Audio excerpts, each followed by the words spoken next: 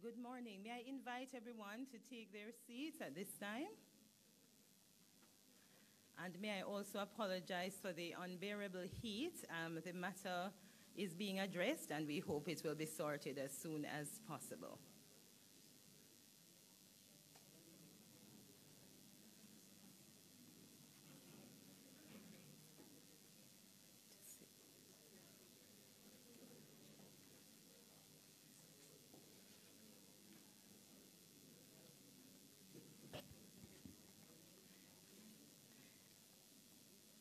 Senator, the Honorable Kamina Johnson-Smith, Minister of Foreign Affairs and Foreign Trade of Jamaica and Chair of the Council for Foreign and Community Relations, Dr. Carla Barnett, Secretary General of the Caribbean Community, Honorable E.P. Chet Green, Minister of Foreign Affairs, Immigration and Trade, Antigua and Barbuda, and outgoing Chair of the Council for Foreign and Community Relations, Honorable Ministers of the Caribbean Community, or ASG, here seated on the podium, Your Excellency Juan Fernandez Trigo, Secretary of State for Latin America, the Caribbean, and the Spanish language of the Kingdom of Spain, Dean and members of the DIP Corps, Dean and members of the Consular Corps, Ambassador Donna Ford, who I just mentioned, Assistant Secretary General, Foreign and Community Relations, and members of the CARICOM Secretariat, other delegates, members of the CARICOM Secretariat team, members of the media, distinguished ladies and gentlemen present here this morning, and those who have joined virtually, good morning. It is my honor to welcome you to this opening ceremony on the occasion of the 26th meeting of the Council for Foreign and Community Relations being held under the chairmanship of Minister Johnson-Smith.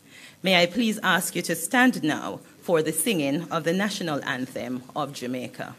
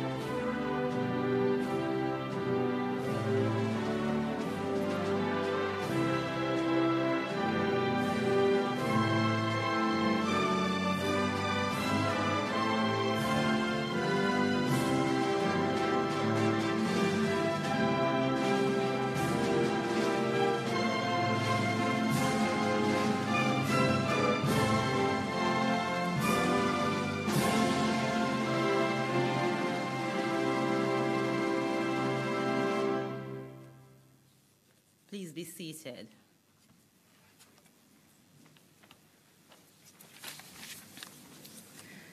I now have the honor to invite Dr. Carla Barnett, Secretary General of the Caribbean Community, to bring welcome remarks. Dr. Secretary General.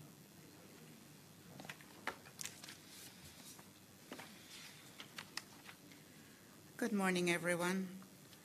Senator, the Honorable Kamina Johnson-Smith, Minister of Foreign Affairs and Foreign Trade of Jamaica, and Chairperson of the Council of Foreign and Community Relations. Honorable E.P. Chet Green, Minister of Foreign Affairs of Antigua and Barbuda, and outgoing Chair of the Council of Foreign and Community Relations.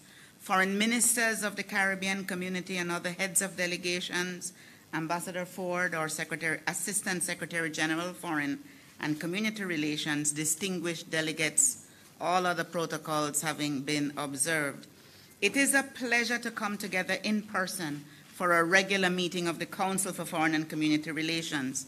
The in-person format for the regular meetings provides a much-needed opportunity to engage on issues that are critical to achieving the community's strategic objectives. During this auspicious year in which we celebrate the 50th anniversary of the Caribbean Community, this gathering affords an opportunity for reflection and celebration of the foreign policy coordination milestones that have supported the longevity and the successes of our community, as well as to acknowledge and refocus on those things we know we can do better. I express appreciation to the Honorable E.P. Chet Green, Minister of Foreign Affairs of Antigua and Barbuda and outgoing chair of this council, for his leadership during the past year. And I warmly welcome you, Senator, the Honorable Kamina Johnson-Smith, Minister of Foreign Affairs and Foreign Trade, as chair of COFCOR, and wish you a successful year. I also thank the government and people of Jamaica for the warm welcome and the excellent arrangements made for this meeting. Madam Chair, that well-known Jamaican hospitality and organizational capability have ensured a good environment for these deliberations once the AC works. This meeting is taking place against the backdrop of an international order burdened by several overlapping and mutually reinforcing global crises. These include the negative economic and social impact of the COVID-19 pandemic, divisive and challenging geopolitical issues which undermine multilateralism, and the unjust impact of climate change on small islands and low-lying coastal developing states that have not contributed to climate change. It is our responsibility to do the best we can to build resilience to the impact of climate change. At the same time, we must continue to advocate to ensure that those that caused and continue to cause climate change do much more to moderate their impact and meaningfully support the resilience and recovery of those countries like ours, which bear the greatest burden of climate change. In this environment where geopolitical balances of power are in a period of great flux, the region's leadership on matters of global import remains essential. Over the next 2 days, this Council's agenda will address how best to position the community on the hemispheric and global stages and advance a coordinated and strategic approach to strengthening our external relations. Member states of the Caribbean community highly value the long-standing relationships forged with our external partners and the excellent spirit of cooperation which characterize these relationships. Solidarity with our partners in a rules-based and principled context has been mutually beneficial in the political, economic, environmental, health, scientific, and technical spheres. We look forward to continued engagement with our trusted partners to further strengthen our collective actions. With insightful discussions over the next 2 days, we can take significant strides to strengthen coordination of the community's foreign policy. I trust that dialogue will be frank, robust, and most importantly, deliver innovative approaches and tangible results. The Caribbean community has a complex and a formidable task at hand. However, our integration movement and our intra-community relations have already built a strong foundation on which we can continue to devise solutions to improve the lives and the livelihoods of the people of the region.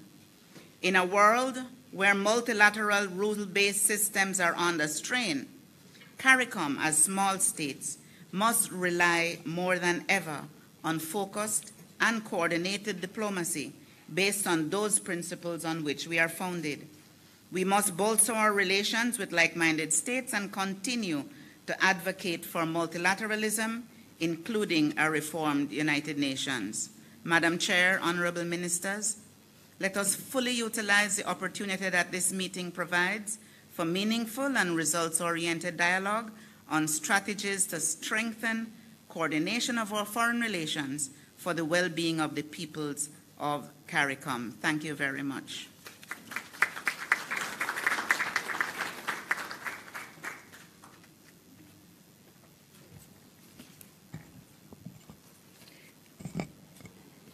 Thank you, Madam Secretary General.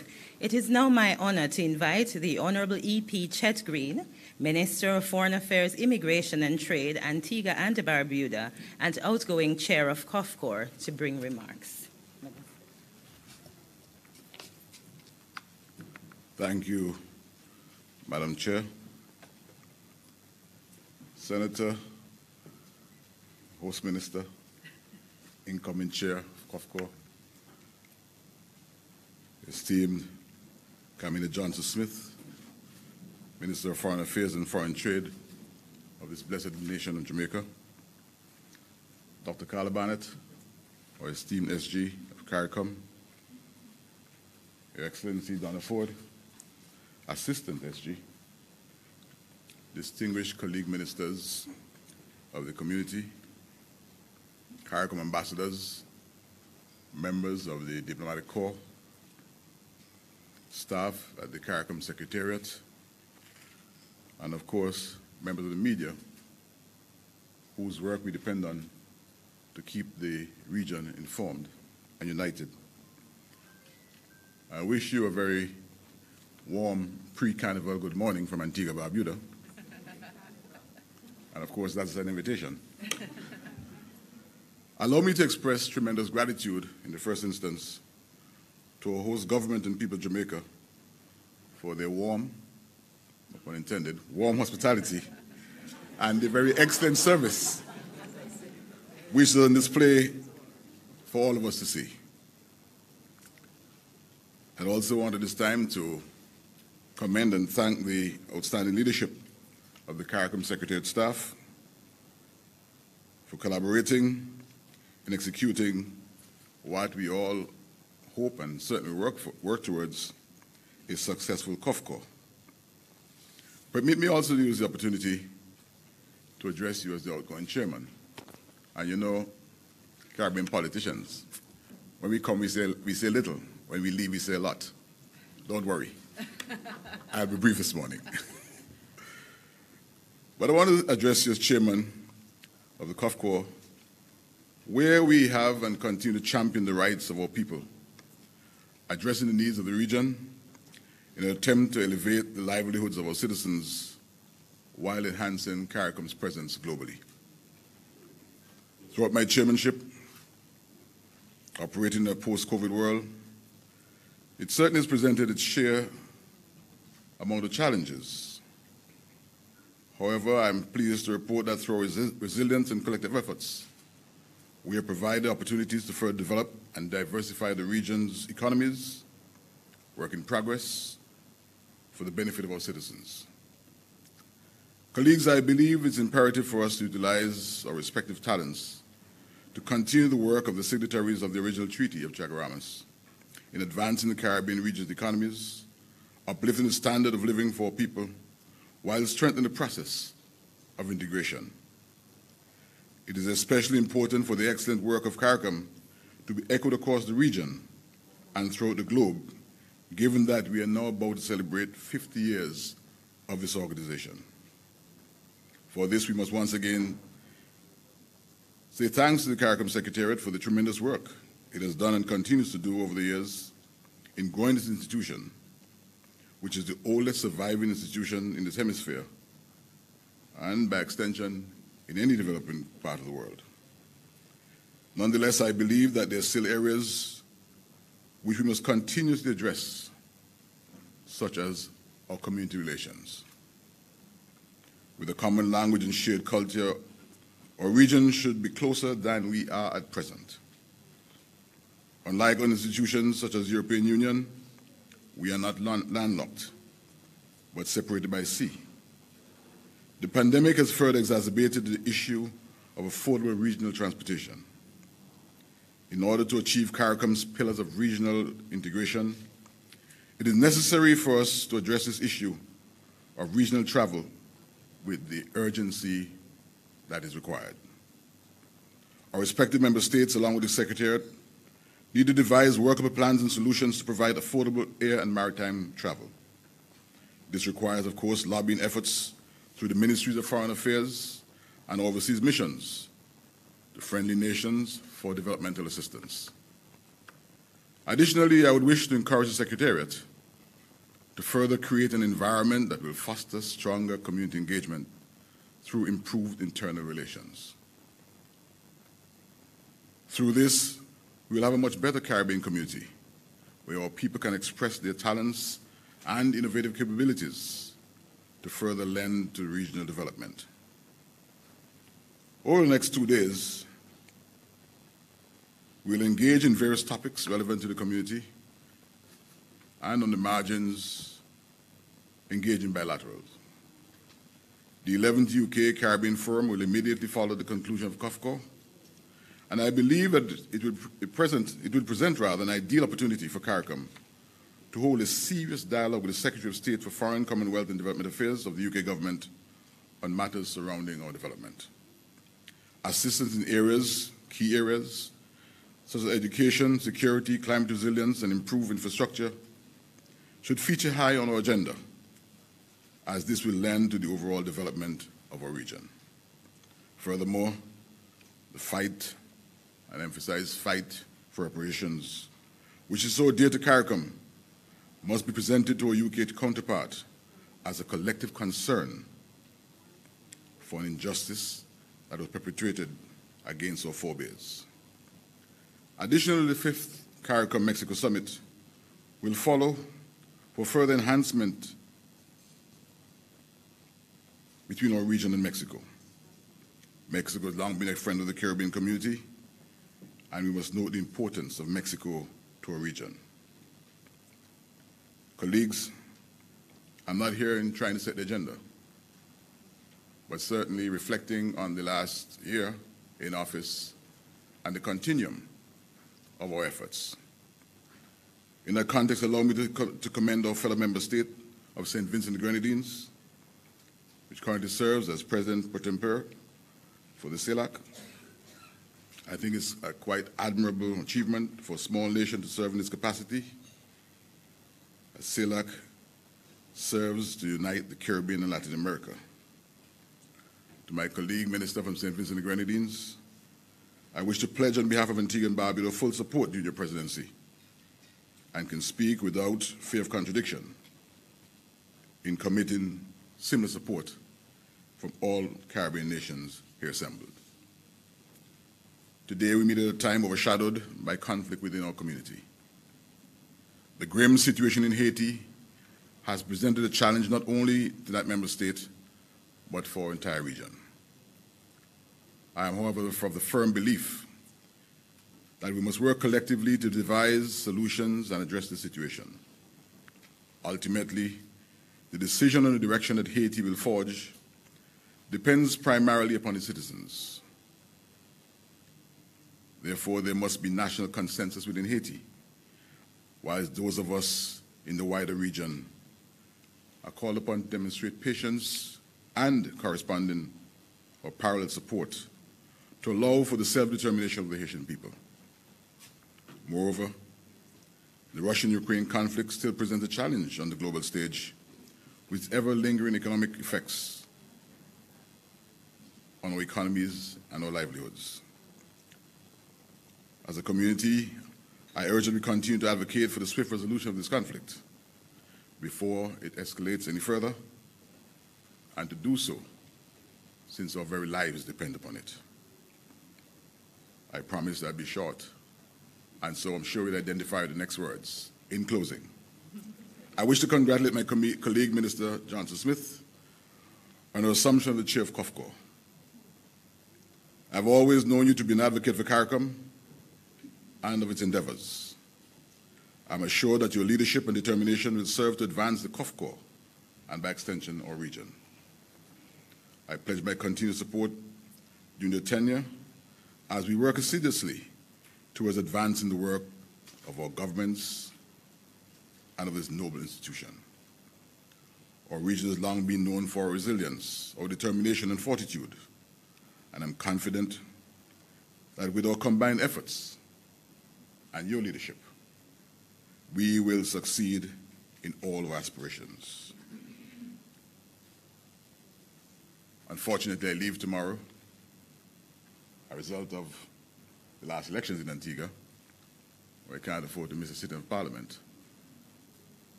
But I equally have the commitment and belief in my colleagues that COFCOR here in Kingston will be a resounding success, and that the chairmanship of Her Excellency Kamina Johnson-Smith will lead us to new paths, new heights of regional development. I thank you.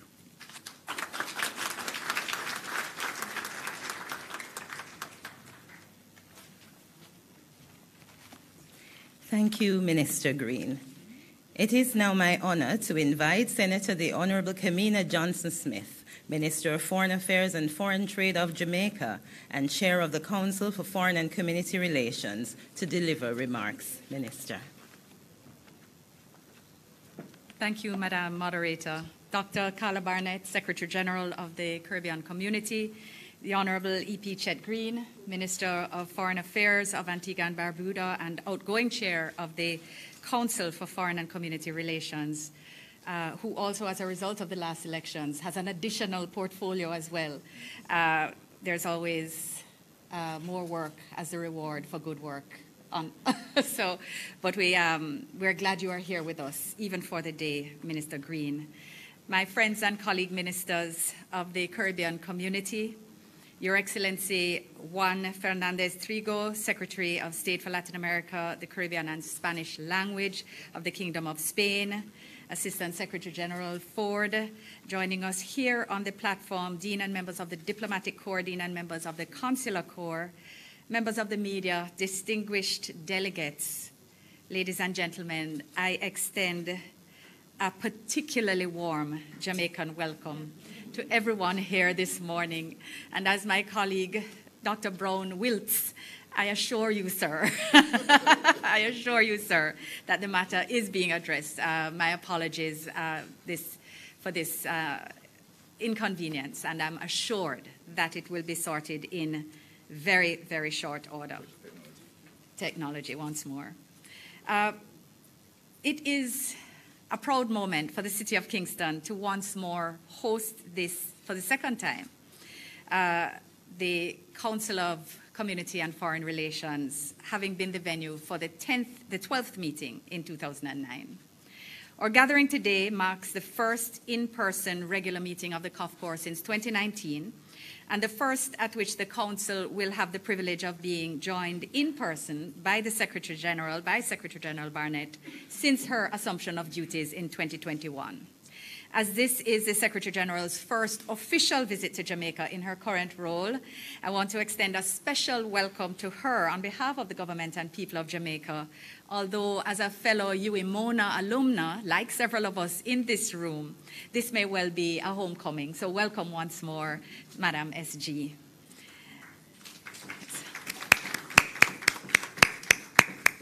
I also want to thank the team of the Foreign and Community Relations Directorate of the Secretariat, led by Assistant Secretary General Donna Ford, for the guidance and support provided to my team at the Ministry of Foreign Affairs and Foreign Trade in the preparations for the hosting of this meeting. The 26th meeting of the COFCOR takes on added significance as we celebrate the community's year-long commemoration of the 50th anniversary of CARICOM, to be formally observed on the 4th of July 2023 in Trinidad and Tobago. Our Caribbean community enjoys the special distinction of being the oldest surviving regional integration movement in the developing world. This partnership, having delivered a CARICOM half-century, demonstrates our resilience and is a milestone of which we can be justly proud. We're pleased that Mr. Andre Bartley, who we hope will be joining us, was the winner of the CARICOM 50 logo competition, and we congratulate him on his creativity and success. And I look forward to taking part alongside the Secretary General and all of you in a commemorative tree planting ceremony later today as the first of Jamaica's official CARICOM 50 events. Colleagues and Excellencies, I am honored to take over the chairmanship of the COFCOR from our colleague, the Honorable E.P. Chet Green, Minister of Foreign Affairs, Immigration and Trade and Agriculture of Antigua and Barbuda, our outgoing chairperson. I want to thank you personally, Chet, and also in the role of incoming chair, for your excellent stewardship over the past year, which has left us on sound footing to undertake the critical work ahead of us this year. Over the next 2 days, as we work through our agenda, and we're pleased that you will be with us for retreat, we must deliberate and strategize with the ultimate goal of achieving the best possible opportunities and outcomes for our community in our engagements with hemispheric and global partners. We're meeting at a time when the community is at a pivotal inflection point. We're 50 years old. Our decisions will lay the foundation for the region's future and must determine our ability to thrive, not just survive, in spite of myriad and constantly evolving global dynamics. While we welcome the recent WHO announcement that COVID-19 no longer represents a global health emergency, the war in Ukraine has now passed the one-year mark and shows no signs of immediate abatement, and we continue to feel the impact, the effects of geopolitical tensions on both food and energy security. Moreover, the pernicious impacts of climate change and other issues such as transnational crime facilitated by the trade in small arms and light weapons continue to damage our communities and affect lives on a daily basis. Together, with the developmental losses incurred by the pandemic, these interlocking crises underscore the vulnerability of developing countries, and especially small island and low-lying coastal developing states. It therefore falls to us as the COFCOR to work with ourselves or across our region and with our development partners, like-minded states, third states, and regional groupings, including the AU, the EU, and membership of the ASEAN, to achieve equitable, meaningful solutions for which the benefits can redound directly to our people throughout the region. Our strength in working with extra-regional partners lies in our cohesion. And even as each of our countries maintain active bilateral relations, and we encourage you in your meetings in the margins of this one, the region must also work collectively and effectively in a highly coordinated manner to strengthen community relations and institutions, and to pursue regional foreign policy objectives as best as possible. In fact, we're reminded of the driving principle of our community and this council that, and I quote, "the interests of the entire region can best be served by the maximization of cooperation by all governments concerned."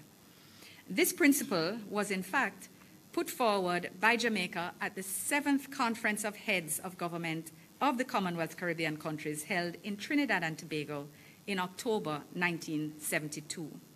It was part of a larger proposal by Jamaica for the establishment of a standing committee of foreign ministers of the Commonwealth Caribbean countries for the coordination of foreign policy. What is now essentially our COFCOR. So as we meet here in Kingston for the 26th meeting of the COFCOR, the imperative of 50 years ago has not changed. Regrettably, nor admittedly, have many of our challenges. The COFCOR's role in defining the region's place in the world through strategic engagement of bilateral partners and hemispheric and multilateral institutions is key to the elevation of the Caribbean voice and worldview on the international stage. And with that voice, we will continue to offer the world Caribbean-grown solutions while championing the interests of the 16 million citizens who make up our community across our member states and associate members. Colleagues, Excellencies, our Caribbean community, like other regional groupings, must continually provide opportunities for thorough and productive introspection. We therefore look forward to this meeting and particularly to our retreat for the opportunities to be open about our collective growth opportunities and to actively delineate achievable methods to strengthen its systems and processes. As we together take this opportunity to renew our commitment to concerted community action, we'll also consider how best to have robust, efficient community institutions, adequately resourced to execute their mandates. This will require agile, adaptive, and strategic policy decisions and mechanisms to predict, respond, and leverage changes in the international landscape. Our decisions will also need to benefit from active community engagement, as with full participation and active engagement in the COFCOR decision-making, we can better equip ourselves to realize the vision enunciated in Article 16 of the revised Treaty of Chaguaramas. Colleagues, the COFCOR's agenda, which Chet has helpfully started to outline, will allow us to attain some of these objectives as we give focus to ongoing processes at the United Nations, including in relation to Security Council reform, the development of a multidimensional vulnerability index, and the permanent forum of people of African descent. We'll also consider preparations underway for the region's engagement in several upcoming UN high-level meetings on issues such as financing for development, sustainable development goals, SIDS, health, and climate change. It falls to us to consider and to seek to coordinate positions, again, as best as possible as we prepare to engage at the hemispheric level in the 53rd OAS General Assembly and the upcoming 3rd EU CELAC Summit. The COFCOR will also be looking at how to further leverage the outcomes from the 9th Summit of the Association of Caribbean States held last week in Guatemala as we deepen our cooperation with the countries of the Greater Caribbean. As it pertains to CARICOM's bilateral relations with third states and other regional groupings, the COFCOR will prioritize discussions on deeper and more strategic engagement with the United States of America, Canada, Mexico, Cuba, the Dominican Republic, the Central American Integration System, CICA, India, and Africa. We'll also interface in person with the governments of Japan, Spain, and Slovenia. These engagements will allow us to deepen opportunities for regional collaboration. Relations with the United Kingdom will also get great attention as we prepare for the convening of the 11th UK Caribbean Forum on Thursday. This will be the first in-person meeting of the forum in 7 years and an important opportunity to collectively engage Right Honourable James Cleverly, UK Foreign Secretary, as well as the representatives of the Dominican Republic and Cuba. At the community level, focus will rightly be placed on the ongoing political, security, and humanitarian crisis facing our sister nation, Haiti. Following the CARICOM mission to Haiti in February, led by the Most Honourable Andrew Holness, the community has remained engaged in the search for sustainable Haitian-led solutions and is committed to keeping Haiti on the international agenda at the highest levels. Only yesterday, Prime Minister Holness held discussions with the United Nations Secretary General Antonio Guterres during his visit to Jamaica and reaffirmed the region's commitment to actively supporting the cause of Haiti. We must acknowledge that the global pace of delivery of support does not match the urgency of the situation and must assure our colleagues and sister country that we are agreed as CARICOM that we will not allow Haiti to be forgotten in its time of greatest need. The COFCOR will discuss next steps as the community continues to fulfill its good office's role and explore options for technical and security assistance. In order to accomplish this, we must effectively utilize existing mechanisms and candidly acknowledge when new frameworks or approaches are required. In line with the decisions of our heads of government, we must continue the process of renewal to ensure that our agendas can benefit from more strategic thinking and informed discussions. Colleagues, essentially, we must apply an analysis-based decision-making and principled foreign policy to achieve more meaningful outcomes from our engagements with international partners. We must work as a unit to continue to promote the value of multilateralism and to expand and elevate the influence and contributions of our community and of small states generally. We must continue to strengthen our relationships, both within ourselves, with our traditional partners, and those with whom we can advance South-South cooperation. We must also create an environment that enables collaboration, cooperation, and strategic partnerships with all sectors across civil society, national, regional, and international partners. To those ends, the mission of the COFCOR is clear. I honor greatly the mandate which you have handed to me, Chet, and it is my expectation that our deliberations will be rich and productive. It is my sincere hope and intention that the outcomes of this meeting will strategically position the community to face the challenges and to grasp the opportunities that do lie ahead. Having oriented us with the mission at hand, I would like to end on a note of hospitality, which seems to be cooling slightly, for which Jamaica and indeed our region are well known. So even as we conduct our region's heavy agenda, it is my hope that you and your delegations will still find time to delight in the many culinary, cultural, and natural wonders of our beautiful island. We welcome you once more to the city of Kingston and again wish you a productive meeting. I thank you.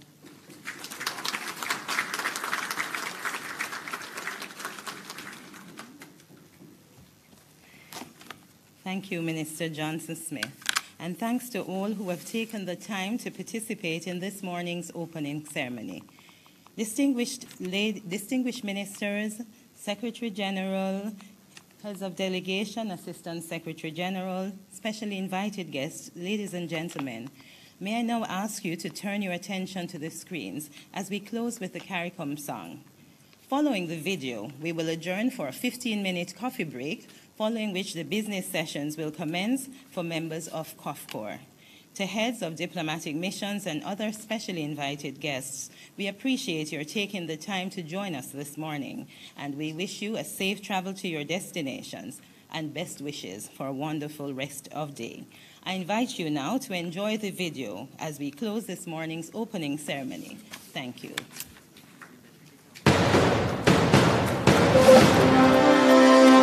From many distant lands, our forefathers came, some seeking adventure, some bound in chains. Through battles waged and fought, through victory and pain, by test of their courage, our freedom was gained. In homage to those gone before us, the heroes of lands in the sun, we vow to join hands and to focus on building one Caribbean. Raise your voices high, sing of your Caribbean pride. Sing it loud and strong, feel our hearts beat as one. Celebrate in song as we rise to heights where we belong. Sound the victory drum for CARICOM. Though great and diverse be our ethnicities, the bonds that unite us are stronger than these. We dine, we pray, we love, we dance and we play. We relate to each other, the rest in your way. Today as a people united as one, determined and steadfast we stand.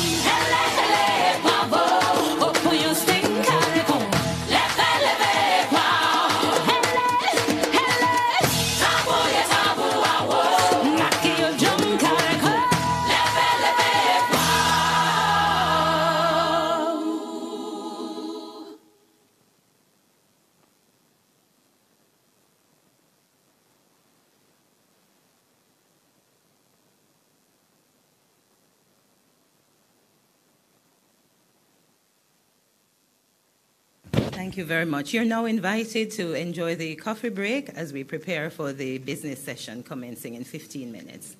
It's right to the left at the back. Thank you.